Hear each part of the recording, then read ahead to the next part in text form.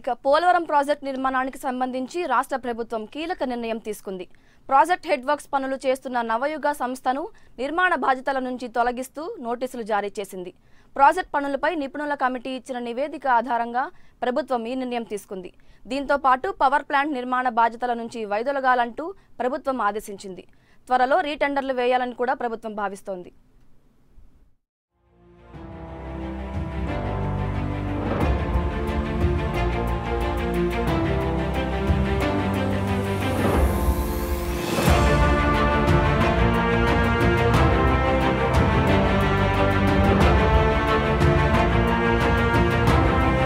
ఆంధ్రప్రదేశ్ జీవనాడి పోలవరం ప్రాజెక్టుపై ప్రభుత్వం సంచలన నిర్ణయం తీసుకుంది. ప్రాజెక్టు ప్రధాన పనుల్లో ప్రధాన కాంట్రాక్టర్గా ఉన్న నవయుగ సంస్థను పనుల నుంచి తప్పించాలని ప్రభుత్వం నిర్ణయించింది. ప్రాజెక్టు పనుల్లో విచారణ కోసం నియమించిన నిపుణుల కమిటీ నివేదిక ఆధారంగా ప్రభుత్వం నిర్ణయం తీసుకుంది. పోలవరంతో పాటు ఇతర సాగునీటి ప్రాజెక్టులలో భారీగా అక్రమాలు జరిగాయని చెబుతున్న ప్రభుత్వం వాటిని వెలికితీసేందుకు నిపుణుల కమిటీని నియమించింది.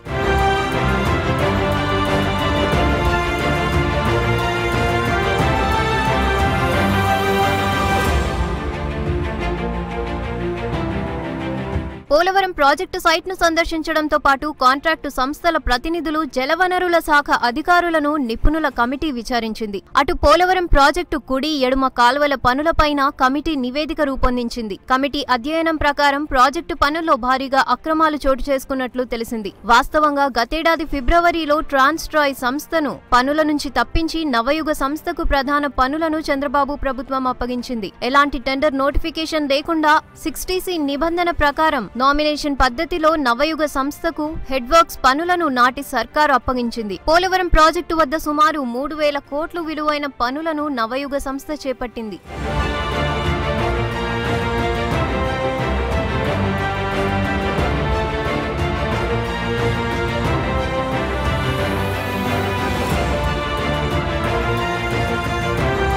ట్రాన్స్ట్రాయ్ సంస్థ కంటే 14% తక్కువకు పనులు తీసుకునేందుకు నవయుగ ముందుకు రావటంతో పనులు అప్పగిస్తున్నట్లు నాటి ప్రభుత్వం ప్రకటించింది. అయితే టెండర్ నోటిఫికేషన్లు లేకుండా 1,000 కోట్ల పనులు నామినేషన్ పద్ధతిలో కట్టబెట్టడాన్ని నిపుణుల కమిటీ తీవ్రంగా తప్పుపట్టింది. తక్కువ ధరకు కాంట్రాక్ట్ తీసుకునేందుకు ముందుకు వచ్చిందని చెబుతున్నప్పటికీ నచ్చిన వారికి నామినేషన్ పద్ధతిలో పనులు కట్టబెట్టడం సరికాదని నిపుణుల కమిటీ పేర్కొంది. కమిటీ నివేదిక ప్రకారం నవయుగ సంస్థను పనుల నుంచి వైదొలగాలంటూ నోటీసులను జలవనరుల శాఖ జారీ చేసింది. గతేడాది ఫిబ్రవరి 27న అప్పగించిన 1,244 కోట్ల విలువైన స్పిల్ ఛానల్ పనులను నిలిపివేయాలని పేర్కొంది. దీంతో పాటు spill channel, power house foundation పనులకు సంబంధించి 918.76 కోట్లు విలువైన పనుల నుంచి తప్పుకోవాలని నోటీసుల్లో పేర్కొంది. దీంతో పాటు కాపర్ డ్యామ్, అప్రోచ్ ఛానల్ కు సంబంధించి 751 కోట్ల విలువైన పనులను కూడా నోటీసుల్లో పేర్కొన్నారు. మొత్తంగా 2,913 కోట్ల రూపాయలు విలువైన పనుల నుంచి తప్పుకోవాలంటూ నవయుగ సంస్థకు జగన్ సర్కార్ నోటీసులు జారీ చేసింది.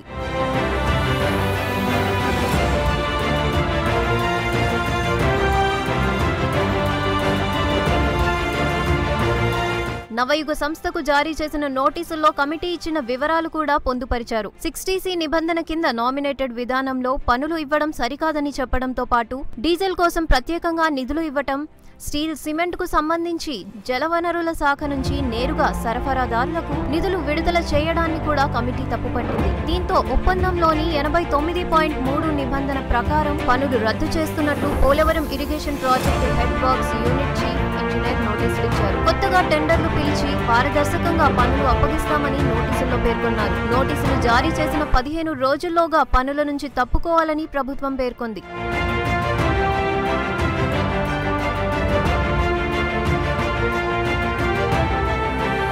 ప్రతి విషయంలో పారదర్శకంగా వ్యవహరిస్తామని, అవినీతిని అరికడతామని జగన్ సర్కార్ పలు కాంట్రాక్టుల్లో అవినీతి జరిగినట్లు తొలి నుంచి ఆరోపిస్తుంది. ఈ నేపథ్యంలో రివర్స్ టెండరింగ్ నిర్వహించాలని ప్రభుత్వం నిర్ణయించింది. నిపుణుల కమిటీ నివేదిక ఆధారంగా నవయుగ సంస్థకు నోటీసులు జారీ చేసిన ప్రభుత్వం మరోసారి టెండర్లు నిర్వహించాలని నిర్ణయించింది.